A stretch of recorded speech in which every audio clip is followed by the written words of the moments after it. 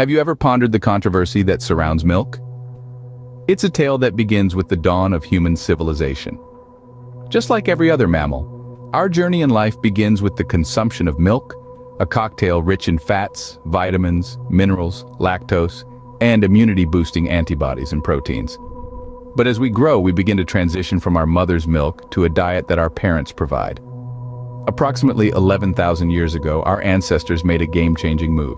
They began domesticating dairy animals such as goats, sheep, and cattle. This not only turned abundant resources into nutritious food, but also provided a significant survival advantage. Over time, genetic adaptations emerged in these milk-consuming communities, particularly concerning lactase, the enzyme that breaks down lactose. As we evolved, so did our consumption and use of milk, leading us to the present-day controversies. Now, let's dive into the heart of the milk debate, its health effects. Milk's health impacts have been a hot topic, drumming up a storm of controversy. You've probably heard about the potential links between milk and a host of health issues, from cancer to allergies. But what does the science actually say? Well, when it comes to cancer, recent studies have given milk a clean bill of health. Moderate milk consumption, it seems, doesn't significantly increase your risk. The same goes for heart disease and overall mortality rates. In these areas, milk appears to be in the clear. However, the picture isn't so straightforward when we turn our attention to bone health. This is a field where the research shows mixed results. Some studies suggest that milk can strengthen our bones, while others hint at little to no benefit. So the jury's still out on this one. But what about the hormone, pesticide, and antibiotic levels in milk? After all, we've all heard the concerns. The good news is that these are regulated globally. Standards are in place to ensure that the levels of these substances in our milk are kept within safe limits. As a result, they pose little concern to the average milk drinker. Despite these positives, milk isn't without its downsides. For one, it's been known to cause acne, an issue that can be a source of discomfort for many people. Then, there's the elephant in the room, lactose intolerance. Here, milk can definitely cause discomfort, with symptoms ranging from bloating to diarrhea.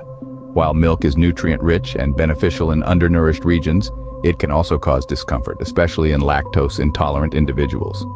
It's a double-edged sword, offering a rich source of nutrients on one hand, but potential discomfort on the other. And that, in a nutshell, encapsulates the health effects of milk. The milk story doesn't end with health effects, though. What about the environmental impact and the alternatives? Let's delve into the impact of the dairy industry on our environment. The industry has a significant carbon footprint. It contributes to greenhouse gas emissions through the production of feed for dairy animals, their digestion process, and waste management. It's an undeniable fact that as our demand for dairy products rises, so too does the strain on our planet. But there's hope. Enter plant-based milks. These alternatives, such as soy, almond, and oat milk, provide similar nutritional benefits to dairy milk, but with a smaller environmental footprint. For instance, soy milk is a good source of protein and contains less saturated fat than dairy milk.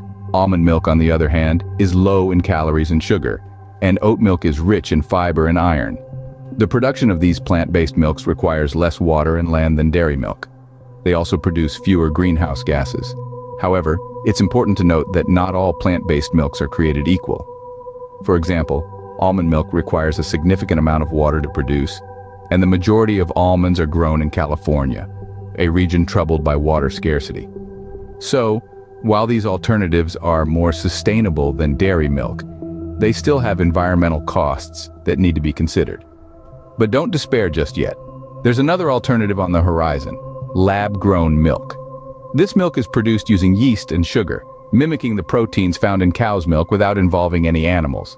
It's still in the early stages of development, but it presents a potentially sustainable and ethical option for the future.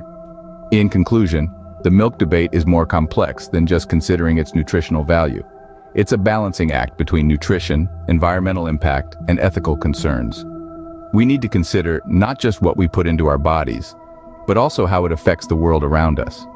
The milk debate is not just about its nutritional value, but also its environmental impact and ethical concerns. So, what have we learned about the controversy surrounding milk? We've journeyed from the dawn of milk consumption, traced through its controversial health impacts, and touched upon its environmental footprint. We've seen how milk, once a survival boon, now sparks debates around health and sustainability. We've also explored alternatives like plant-based and lab-grown milks that may shape our future. The controversy surrounding milk is as complex as its history, but one thing is clear: there's a lot more to milk than meets the eye.